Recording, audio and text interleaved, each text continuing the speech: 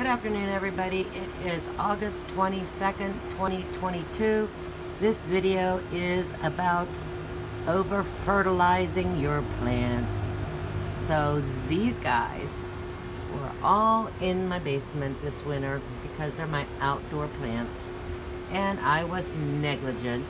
But this is a good example of what happens when they're in a potting soil that has extended release fertilizer, and then you try to add some liquid fertilizer, very little on top of it.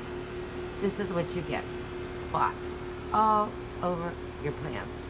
So as soon as I put them outside, I quit fertilizing them, and we have healthy leaves.